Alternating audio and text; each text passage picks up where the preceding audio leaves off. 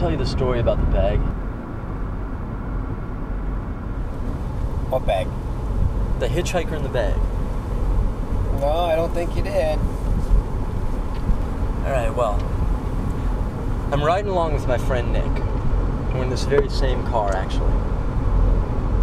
We're going down to Seattle to catch a show, and we see this guy hitchhiking. Now, I start to slow down. Nick starts freaking out. Dude, what are you doing? What? We're gonna pick this guy up. I don't know about you. I don't mind picking up a hitchhiker from time to time.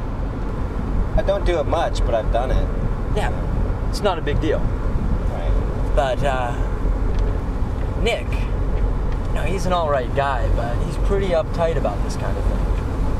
It depends on the situation. Was this guy sketchy or? Well, see, that's the thing. I'm telling Nick to calm down, that it's not that big a deal. Calm down. It's not that big a deal. But as we start to get close and I get a good look at this guy, I'm starting to have second thoughts. Look at this guy. Just pull out. And I mean, I can't just peel out and ditch the guy. No, once you stop. You stopped. That's what I'm saying.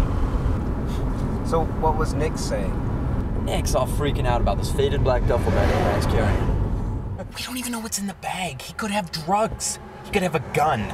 He could have somebody's head in that bag. Knock it off. Here he comes, all right? Hey there. You heading to Seattle?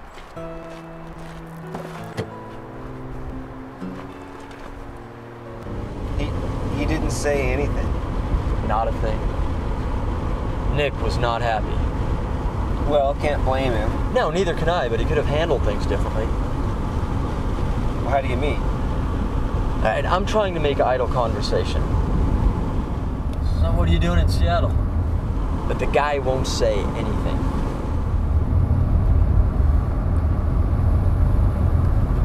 So, what do you got in the bag, anyway? He asked him what was in the bag. I know. Give me a break. What's he trying to do? I mean, it's not the best situation. Do you have to aggravate things? It's not a smart move. It gets worse. Well, I think that's fair. You know, you're in our car, and we're giving you a ride. I think we have a right to know what's in the bag. I don't know what to say. It's bullshit. I don't want to make things worse. Seriously, man, what's in the bag? None of your goddamn business. Well, maybe we should pull over right now and just let you out. If you're not going to tell us, what do you got in the bag? So did you let him out? Yeah, after 3 miles of the guy screaming at the back of my neck. After another minute of Nick bugging him, he just loses it. Now, I think a knife is going to come around and stab me in the neck. It's everything I can do to keep my head back against the headrest instead of crouch over the steering wheel. Finally, we just stop. We're in the middle of nowhere.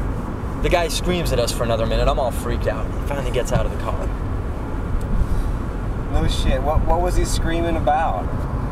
I don't know. Yeah, some goddamn this effing bastard, some CIA Vietnam.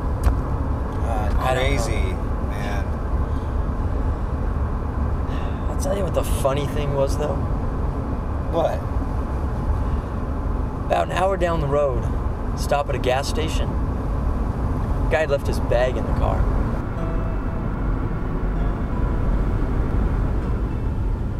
No shit. I kid you not.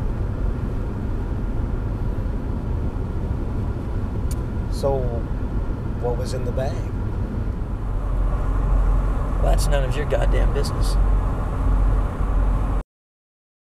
Are you Mary Poppins, motherfucker? Get over here!